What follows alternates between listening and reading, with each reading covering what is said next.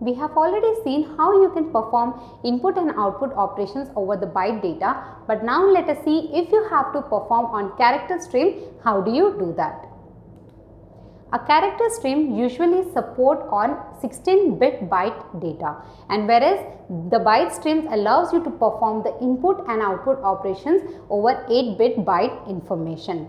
And normally the classes which are available to perform input and output operations on these character streams are file reader and file writer. Although the file reader uses file input stream internally and file writer uses file output stream internally to perform these input and output operations.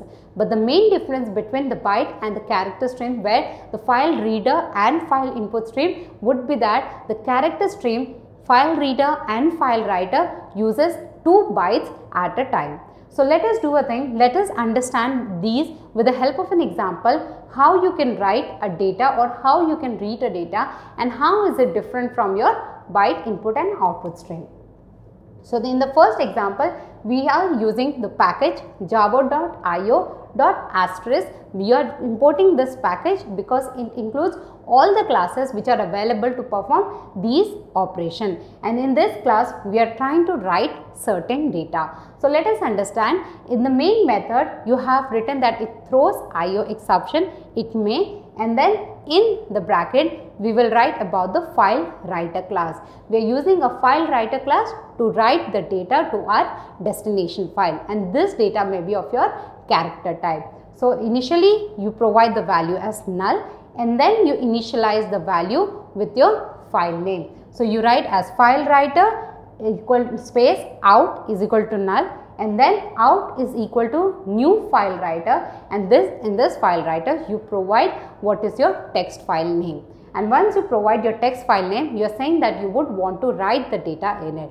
If you recall, in our previous videos where we used file output stream to write a single byte, then we called a write method, provide the data in the bracket. But if you had to write the same message which is called welcome to tutorials point, in that case you had to create an array of bytes, get each byte, store it in the array of bytes, and then save it in your destination file. That is, the destination file would allow you to store each byte at a time. But where you want to store the complete string at the time, in those cases you use file writer, where you can call the write method of file writer class and directly write the data. So you call the object, that is the write method, over the file writer object. So you write out.write, in the bracket you write the data what needs to be written to your destination file.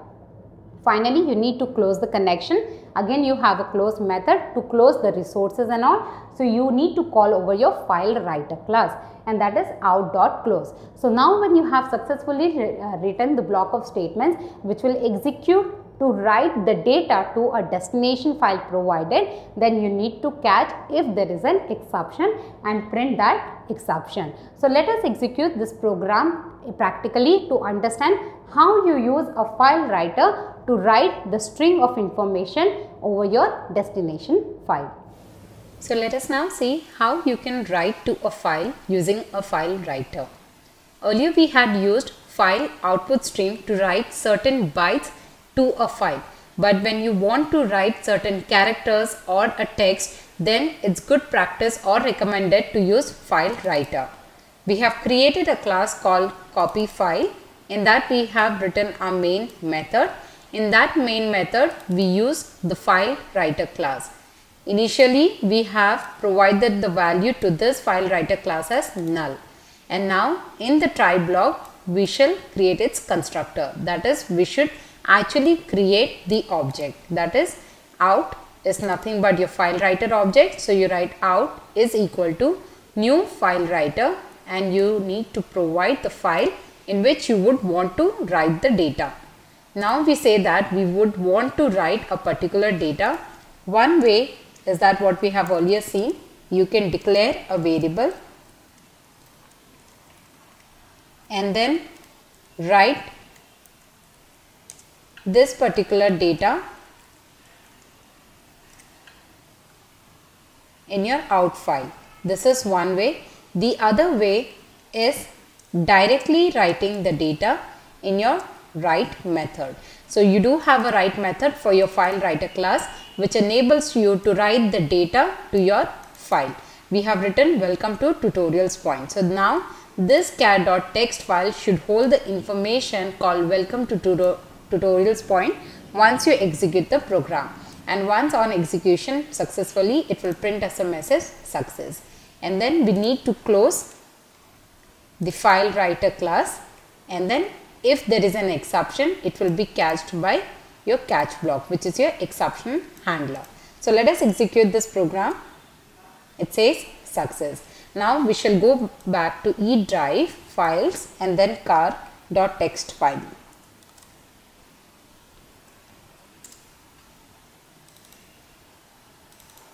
So now you see it has written welcome to tutorials point. So this is one way of writing, and the other one was that we have already seen by using file output stream. So one way to write character data is file output stream, but file output stream is mainly used to write the bytes, whereas file writer helps you to write number of data that you would want to write. So in this example, let us now see how do you use a file reader class to read the string or the characters of information and then display on the output. So we have imported the package java.io.asterisk which includes or consists of all the classes which may be useful to run your this particular file, right? So we have created a class called read file. In the method we say it may throw an IO exception and then you write try catch block. Initially you have initialized the file reader class with a null value. Later with the help of a new object, new keyword, you create the object of this particular class, and then in the constructor parameters you provide the value of your file, that is your file name in which or from which you are trying to read the data.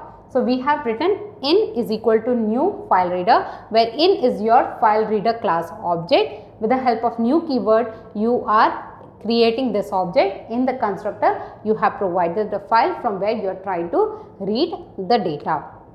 And then once now you know from where you have to read the data, you need to call a read method over this object which consists of the file in order to read the data and then display. Similarly, like what we have done in file input stream, we have taken or used a while loop to read the data. Similarly, we do it here.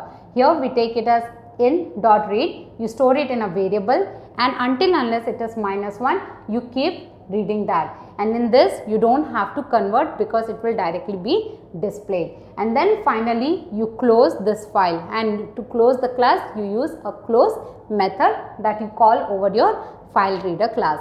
And now once you know that you have successfully able to read the data, and then you have to close the connection. And once it is done, if there is an exception, it will be cached in your exception class, right? And this exception handler will hold this kind of an exception. And if you want to know, again I am repeating, if you want to know what kind of an exception and where it has occurred, you would use a print stack trace method.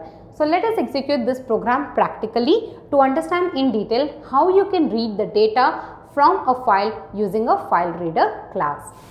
This is an example of file reader class which helps you to read the set of characters or string of data from a file and then display here. We had already done this using file input stream, which helped us to read the number of bytes. However, we can also read the characters using file input stream, but it is recommended to use file reader if you would want to read number of text. So here we have created a class called read file, and under the main method we will create a file reader class which will hold the information about the file. So we have written file reader, which is your class name, and then the object equals to null.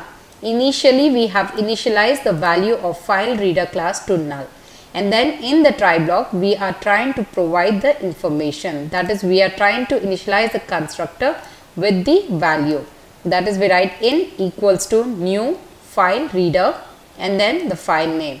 And if you think this is confusing, you can also remove this from here and then directly declare it here. You do not have to make it twice. You don't have to initialize the value as null.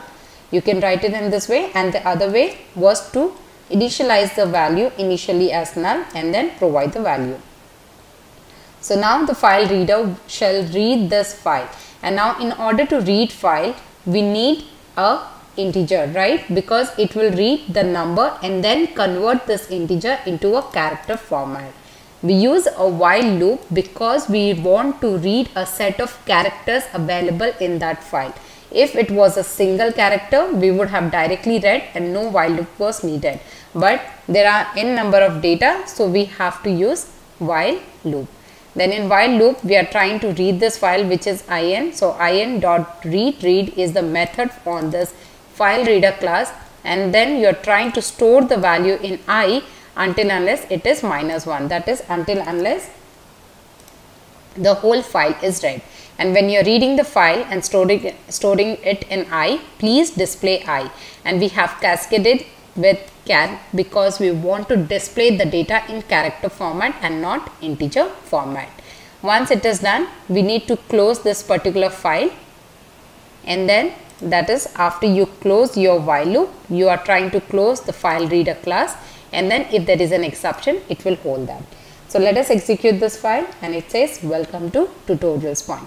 So this is how you use file reader and writer to read or write the characters from or to a file.